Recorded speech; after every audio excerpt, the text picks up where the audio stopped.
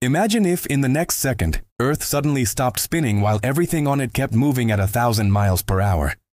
The atmosphere would tear across the planet, shredding cities and oceans into unstoppable walls of wind. Every object not anchored deep in the crust, every building, car, and wave would continue flying east at unimaginable speed. Within moments, coastlines would disappear under tsunamis hundreds of meters high, swallowing entire continents in seconds. The sky would ignite from friction, turning night into burning daylight as the air itself became fire.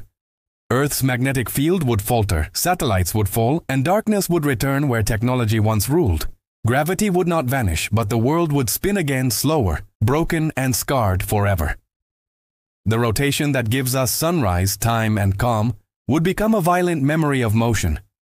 For 1 minute, chaos would replace balance, and silence would follow destruction. So be grateful the planet keeps turning, and if you love questions like this, stay curious and subscribe.